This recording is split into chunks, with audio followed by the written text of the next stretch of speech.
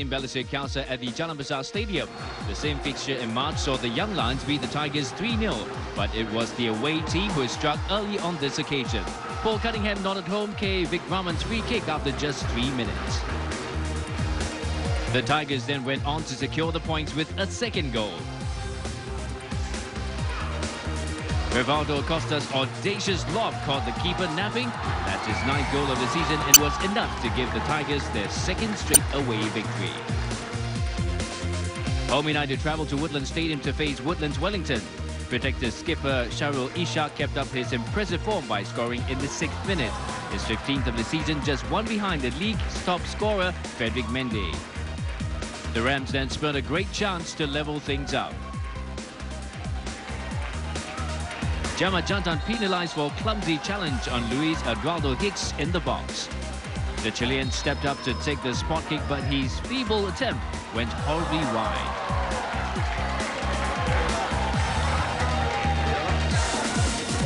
Woodlands did find an equaliser 4 minutes before the break.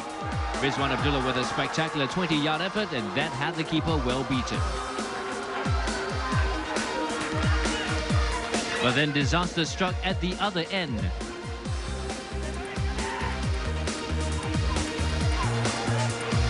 Hafiz Mawazi got his angles all wrong here and allowed Choi Chu-woo to head into an unguarded net. 2-1 it finished to the Protectors.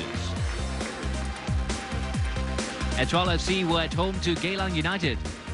The Eagles haven't lost in 4 games before the break, but it was the French side who took all 3 points in this game. Karim Budyama with the winner on 74 minutes.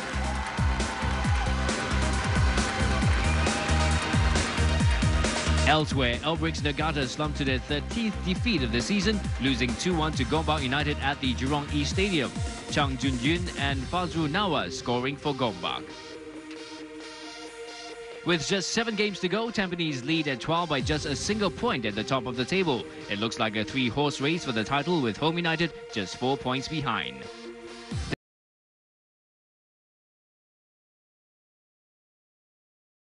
FFC find themselves in an unfamiliar 7th spot after a disappointing season.